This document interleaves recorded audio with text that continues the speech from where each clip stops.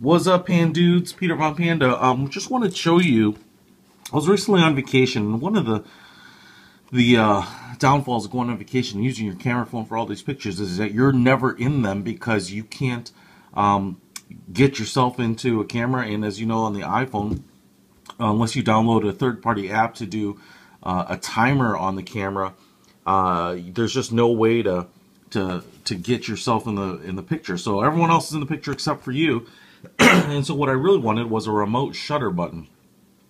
There are a number of different options to do that, but I ordered this iPod Bluetooth remote control self-timer keychain fob, essentially, that will control the iPhone camera. So it's actually kind of pairs like a Bluetooth keyboard, and as you know, the volume up button will release the shutter on the iPhone camera, and so this camera button here will basically just mimic that and take pictures remotely. You say, well, Peter, why don't you just download an app, an independent app that has a timer on it? And the problem is, I have done that, but the problem is the HDR feature is really either not very good on those apps, or they're so slow because they're doing it manually. They don't have the speed of the native iPhone camera app, and so the pictures don't turn out great. So this is a nice option. I have tried this. I'm going to turn it on here, and I'm going to tell you some of the things to keep in mind as you use it. So I've got the iPhone camera up here. I'm going to show you that I have already paired it. It doesn't require any code to pair it. You just have to find, when you go into your Bluetooth settings, you just find the remote and tap it. You turn it on by pressing this power key right there. It charges with micro USB. It's a little hard to see there, but a little micro USB port, and it does come with a micro USB cable, so that's kind of nice. You just hit this power button, this little light will go blue, and then it shows you whether it's set up for iOS or Android. I'm not sure. The Android keyboard command must be different to fire off the camera, but that's it's compatible with both. This Bluetooth button is for pairing, so you'd hit that, and you'll find it as an available Bluetooth device in your settings. But once you do that, I'm not going to go through the whole thing. You just hit this camera button right here, and boom, boom, boom, it takes photos. Awesome.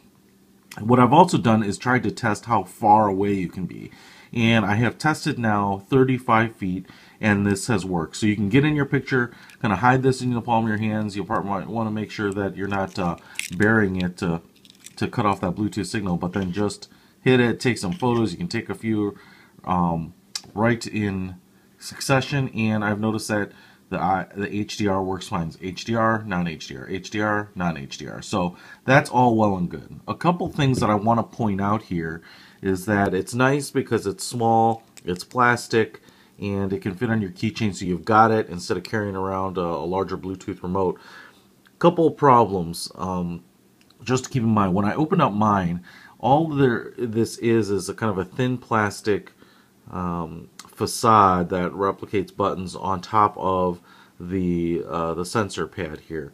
And my this plastic piece had actually peeled up when I opened it up out of the box. So it's on there with some glue. It's not on there really sturdy, so you can actually kind of peel it up with your finger. It's got a little protective plastic piece, cellophane on top that I haven't even taken off because I was worried that I might just pull the whole thing off.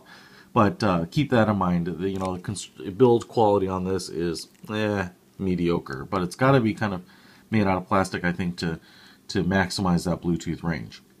Secondly, this power button is a software power button. So if you hold it down, it goes off, tap it once, and it goes on. And I've noticed that even just moving around with it, it's easy to hit this power button and turn it on. So I don't know how long the battery lasts. I'm sure it's not a super high power consumption device, but I would have actually probably preferred a hardware a physical key to power on and off, because it's just really easy to power this thing on, and I'd be worried that it's dead when you actually need it.